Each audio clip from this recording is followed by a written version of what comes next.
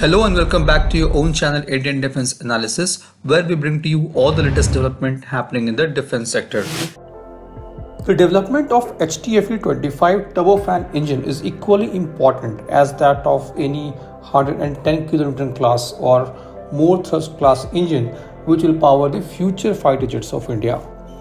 This engine is 25 kN class turbofan engine designed to power aircraft with lower thrust requirements such as basic or advanced military trainers, small business jets, stealth UCAVs or UAVs, and wingmen. The single engine can power a 5-ton weight class aircraft, and in twin engine configuration it can power 9-ton weight class aircraft. While this engine is not as cutting edge technology as used in Kaveri engine, but it is at par with Adore F124 and AI 225 engines. Once successful, this engine can save a lot of foreign exchange spent in export or licensed manufacture of engines of this class. The engine can also be used to power indigenous IJT HJT-36 or AJT Hawk 132, and reheat version of HTFE-25 variant can also power the Indian Air Force Jaguars at a fraction of cost that Honeywell is asking for its engine upgrade. Now, the Defense PSU HAL had started the development of the engine in 2013-14 with a time frame of 6 years for completion. The HTFE-25 features a lot of 3D printed components made using alloy of titanium, aluminum and vanadium in the ratio of 1:6:4. This alloy is also called alpha beta titanium alloy that exhibits high strength, low density and good corrosion resistance. It is one of the most commonly used titanium alloys that you will see in engines. The engine has a thrust weight ratio of 5.56 and maximum flight altitude of 11 kilometers.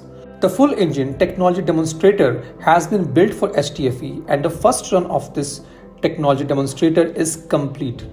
HAL has also completed the acceleration trials in which up to 55% of speed was achieved. 2 core engines have been produced so far and are undergoing developmental trials. Sea level trials are completed on the core engine and performance was found to be satisfactory. The cold weather trials and hot weather high altitude trials are also complete at Leh. The further development of a flight-worthy engine for certification would require at least another 5 years or more. Now, as per the latest update from HAL, it is planning to get the certification of this engine by 2029 or 30, which I would say is quite late, and there is need to expedite considering the wide area of application of this engine. HAL has also planned the afterburner variant of this engine, which would be capable of generating thrust of up to 40 kilonewtons. However, this would again depend on the success of 25 kilonewton core engine. This was today's update. Please let us know your views on this in comment section. If you like the video, do not forget to like, share and subscribe. With this, I would like to say goodbye and Jai Hind. We'll soon back with more interesting and amazing development happening in the defense sector.